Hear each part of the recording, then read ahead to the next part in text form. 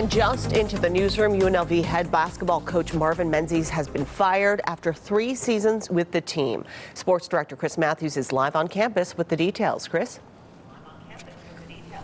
Well, thank you very much, guys. Yeah, after 3 seasons, Marvin Menzies out as head coach here at UNLV. Joining me now live is athletic director Desiree Reed-Francois.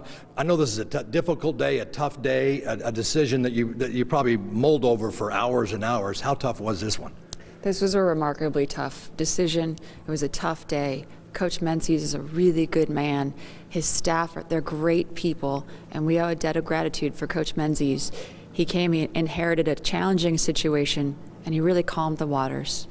Tell us what's next now. UNLV, a national search. You released a statement saying you're going to put a national search out. No timetable. Kind of what's next for UNLV in that search? Yes, sir. We've hired a search consultant, Eddie Fogler. He will be assisting with the search. We're going to act very quickly, but we also recognize that candidates that we will be speaking with will be in tournaments, and so we just ask folks to please have a little bit of patience as we go through this methodically. You mentioned up there in your press conference that it was really about wins and losses and also attendance numbers and financially. It's a tough situation when basketball is your sport. Absolutely. Basketball is the engine that drives this train.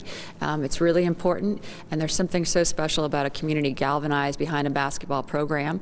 And this was a really difficult decision. And like I said, Coach Menzies is a great man, but we had to have confidence in the future of UNLV basketball.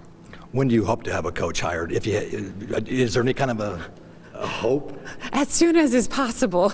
Yes, I understand there will be rumors, and please take them with a grain of salt.